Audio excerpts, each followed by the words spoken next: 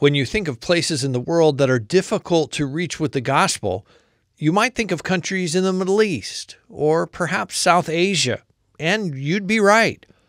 But Isaac Santiago reminds us that there are places in Mexico that are extremely resistant to the gospel message, like one region called the Circle of Silence. You can't move into these towns just because you want to. You have to have a reason.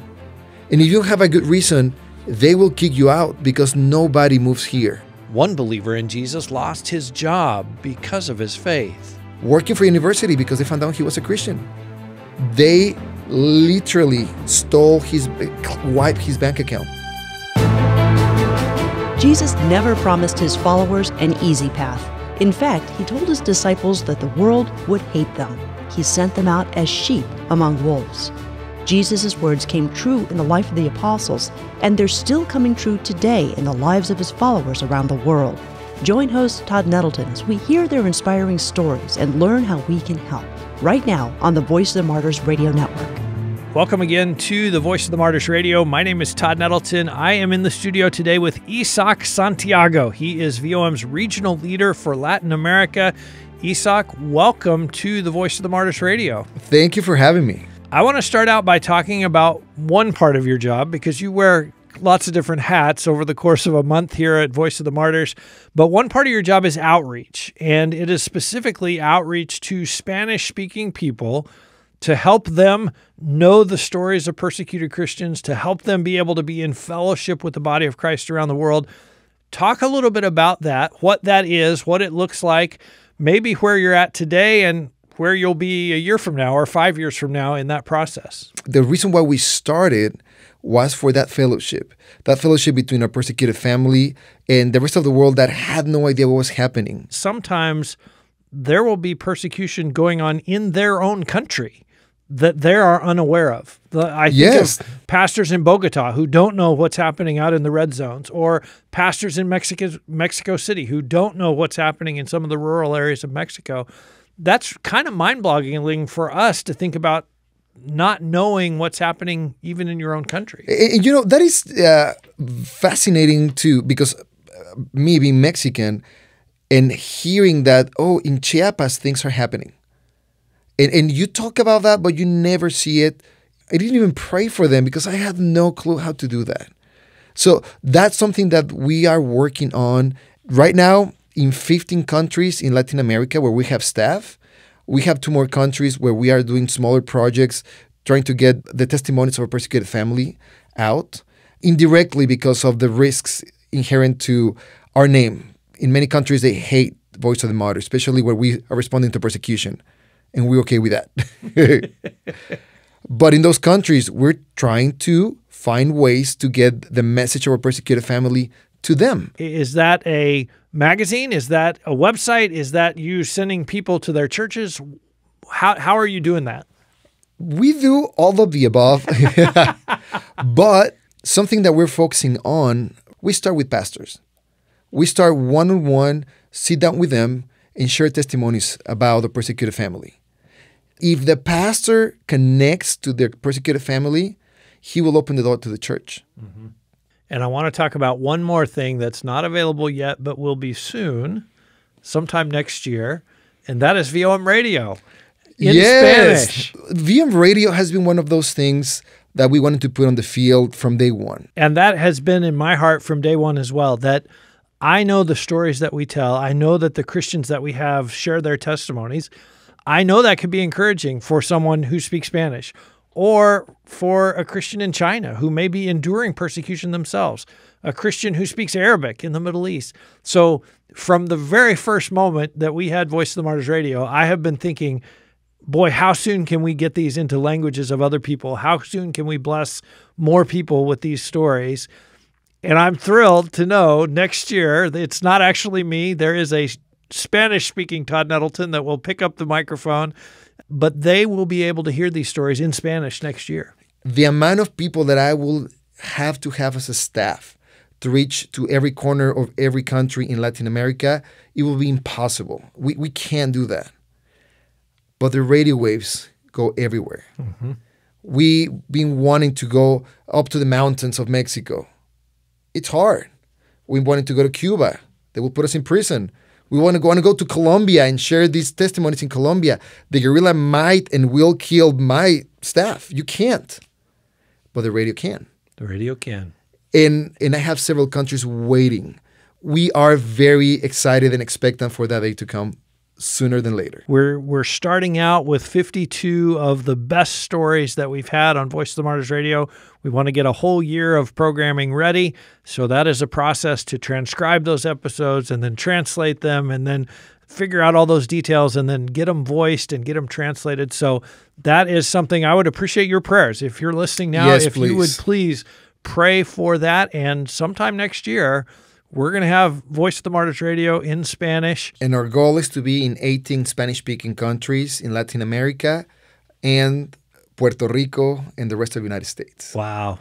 So that's something to look forward to. If you are a Spanish speaker, watch for that. I'd love for you to send me a note and just let me know you're waiting for that, or maybe you have family members, you have somebody who's anxious for that. We're talking this week on Voice of the Martyrs Radio with Isaac Santiago. He is VOM's regional leader for Latin America. Most of us here in the United States, we don't think of Mexico as a hostile nation. We think of them as our neighbors to the south.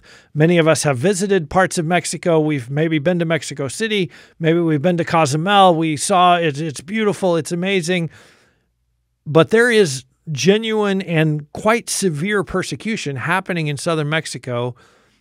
What does that look like? Who are the persecutors? Kind of give us an overview of what persecution is like in those parts of Mexico.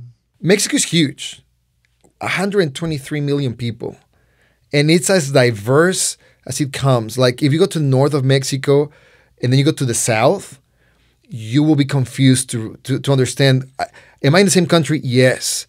Mexico has been a place where most people go on vacation because it's amazing.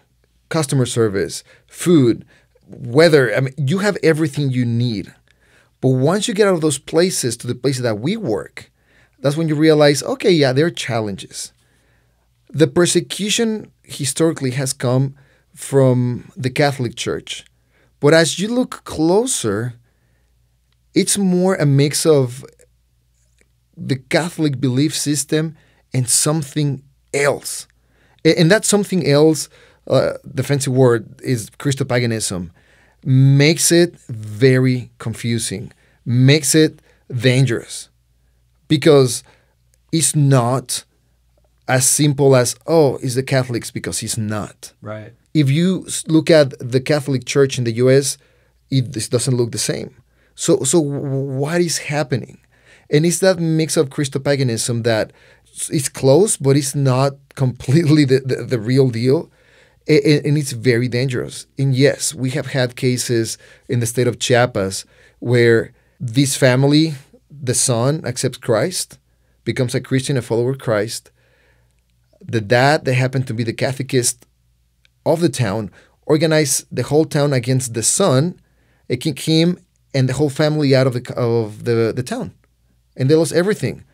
And you're like, the catechist, wait, why? And it's challenging.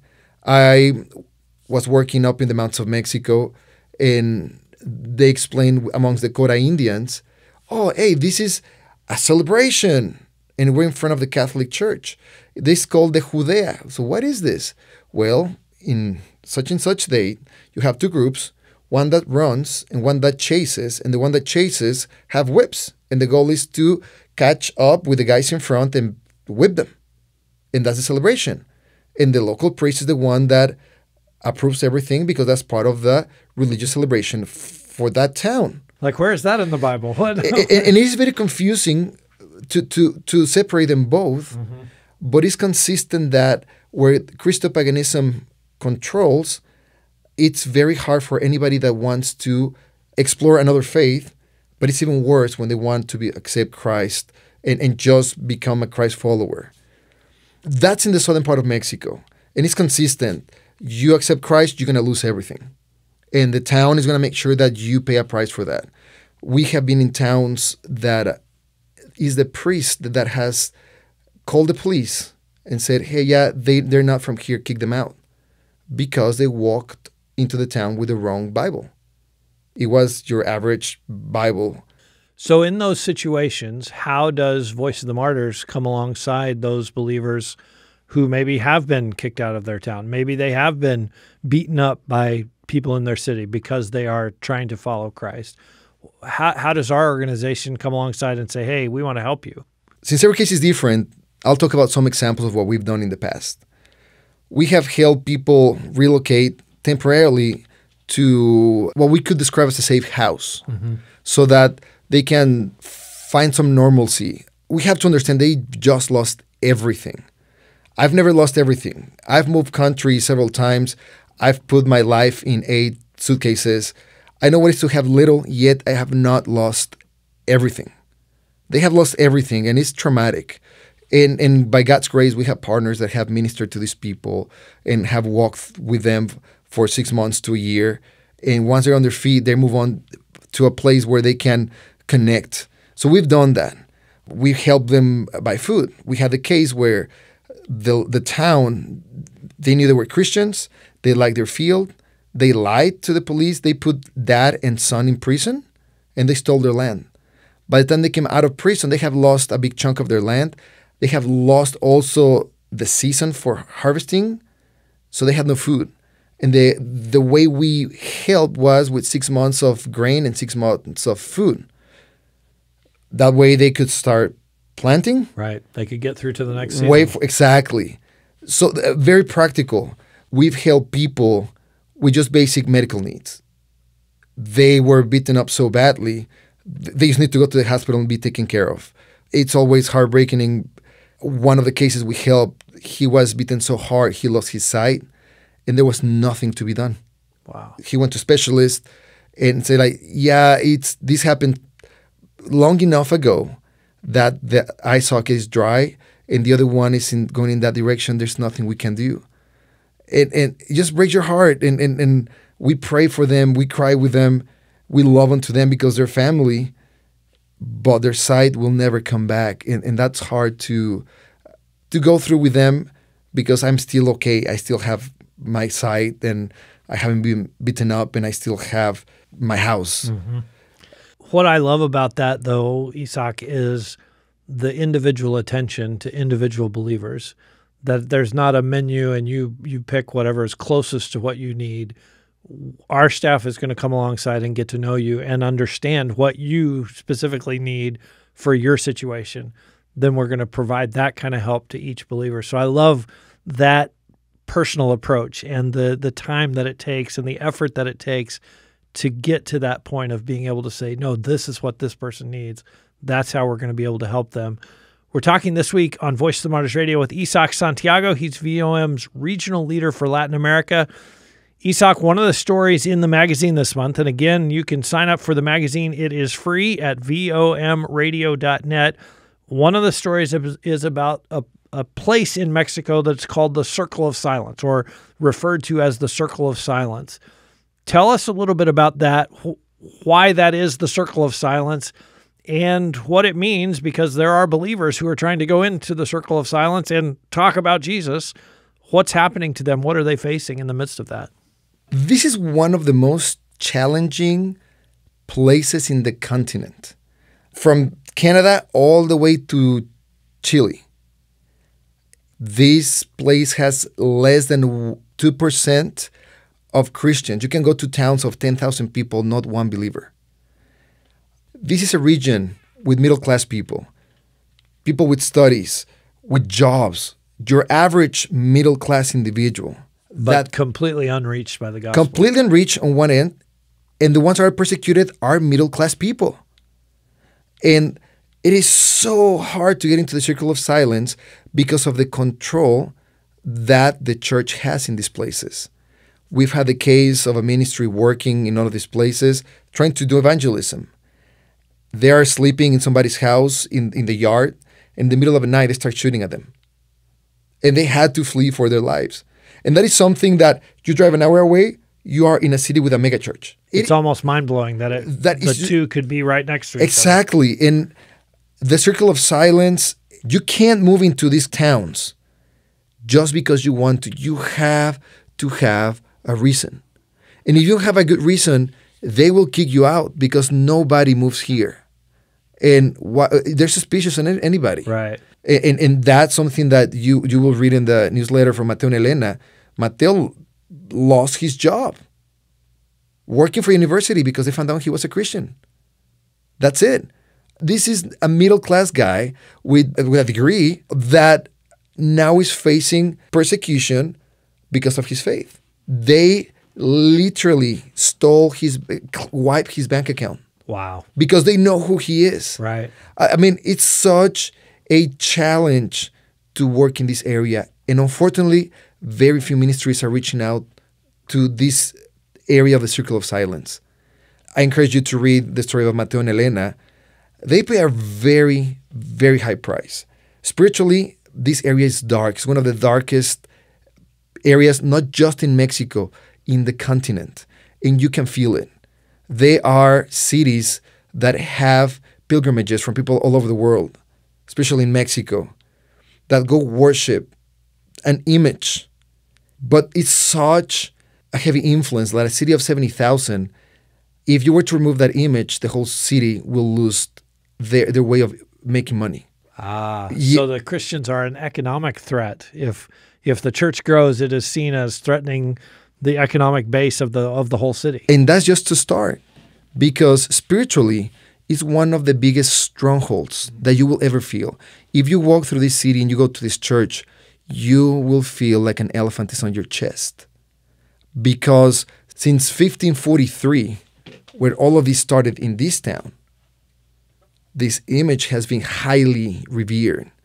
And people will walk for days and weeks to go there and revere this image in hopes of a miracle, in hopes of an answer. And the demonic oppression you feel there, it's terrible. And you can hear and find testimonies of Christians going there, and it's rough. This is not just your, oh, how cute. It is hard. So when you go and you sit down with Mateo and Elena, he's lost his job. His bank account has been wiped out. My natural question would be, why are you still here? Why are you staying here? How do they answer that question? What do they say? We're still here because what? That is a very good question. We all know the answer that we can answer. Oh, God brought me here. But when you're in that position and you answer, God brought me here, that is different. I know the theory. Yeah. In practice, it's a different ball game. Let me give you what has happened for Mateo and Elena in the last 2 months. In the last 2 months, Elena suffered a brain aneurysm. And this was caused by a rare genetic condition. Wow. So rare that doctors offered to operate her for free because they want to study whatever happened to her. We started praying, and this is something that, as Voice of the Martyrs, in partnership with their leadership, we started praying. She healed. Praise the Lord. But most doctors were like, well, you're fine now. We're not sure what happened.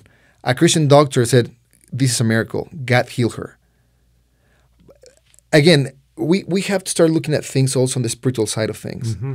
In the last 2 months, they have had attacks and dreams. The youngest dream, warfare through dreams and visions, like really, really bad.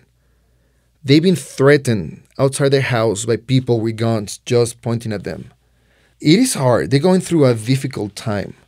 Since we started talking about the circle of silence, the spiritual warfare happening in their lives and in some of the activities that we do has increased, and it's palpable. Because for the first time, we are focusing in an area that is a stronghold. Mm-hmm. And again, not just for Mexico, but for all of Latin America. More than just responding and giving them stuff. We want a fellowship. And we want to make sure that they know they're not alone. We want to make sure that they know that we are praying for them. When talking to them, they're burnt out. They're tired. They've been threatened. Their life has been threatened. But God called them there. If you receive the Voice of the Martyrs magazine, there is a picture of Mateo and Elena on page 14 of this month's magazine.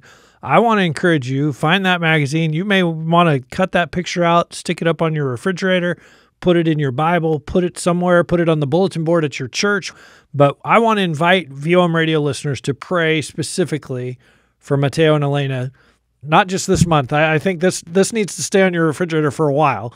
This is a long-term process that they are under attack. They are suffering, and we want to pray for them. So I want to encourage you to do that. Isak, as we finish up, how can we pray for you in the outreach process in Latin America? What doors are you asking God to open, or how can we join you in prayer for that? We will really appreciate if you will ask God to give us wisdom. 15 countries where we have staff and 2 more than we're trying to make our way in, they're all different cultures. And we always are thinking about how can we navigate those cultures and share these testimonies. So we need wisdom. From the top to the bottom, we need wisdom in God's direction. We also would like to ask for protection because for the first time in a very long time, these testimonies are being heard across the continent. And it is a big deal. It's changing the way many people are doing church. It's changing the way how lots of people are living their Christian life. Consistently, I hear testimonies of people saying, am I really a Christian? And it's not that we're trying to bring condemnation. It's we're trying to encourage them to love God the way He deserves to be loved and to obey Him the way He wants us to obey. And that is a threat to the enemy. Mm-hmm. So just pray for protection for our staff that is going to all these churches and talking to all these people. And then the second thing I want to ask you is, how do we pray for Christians in places like Central Mexico? We talked about Mateo and Elena, but other Christians who are going through the fires of persecution, even this week, even right now. How do we pray for them? What are some specific things to pray for? Please help us pray for encouragement. The first thing that happens, and not that it's a bad feeling, but it's natural, is they're discouraged. Mm-hmm. And I mean, if we just think about Mateo, okay, you lost your job and now you have $0 in your bank account. The first natural response is, well, how is this going to work out? I'm naturally discouraged. Yeah, and it's normal to think, but God, you called me here and I thought it was going to be perfect, and it's not. Please pray for encouragement that they will have and remember that moment when God called them, and that they will know that they are obeying to God and His voice, and that they will just rest in the knowledge that they are in God's perfect will. At the same time, pray for protection, because this is a very spiritually heavy environment. This region, Circle of Silence, let me remind you again, it's a very dark area in the continent. So please pray for protection for those serving in the Circle of Silence. There are several missionaries serving in the Circle of Silence. The ones that we are connected with, they're all Mexican. And it's very hard. Mm-hmm. And it's very hard to go to a place where there are no Christians and then to feel alone. So please pray that God will protect them, that God will encourage them, and that God will provide everything they need to do what God called them to do. Amen. Isak, thank you for your message this week. Thank you for your enthusiasm, and thank you for standing with our brothers and sisters in Latin America and allowing us to share these stories. And personally, I say thank you for making VOM Radio available in Spanish. Praise God, and can't wait for that day to come. And please let us know if you or your family or you know somebody that should be listening to this in Spanish, because we're working hard and we want to see how far we can get. We want to reach every Spanish-speaking person in the continent. Amen. You can do that at vomradio.net. Right at the bottom of that page, there is a little box to type in a message. Send me an email. I would love to hear from you. I will happily pass these on to Isak as they come in. Also, I want to encourage you to be back next week. Earlier this month, the world marked the 2nd anniversary of the Taliban retaking control of Afghanistan. Next week, we're going to hear from someone who knows that country well because she and her family moved there after 9/11. Hanali Gronwald was at a UN event on the day when the Taliban attacked her home, killing her husband and 2 teenage children. Hanali found the grace to forgive the killers and continued to love the Afghan people. You won't want to miss her amazing story. That's coming up next week right here on the Voice of the Martyrs Radio Network.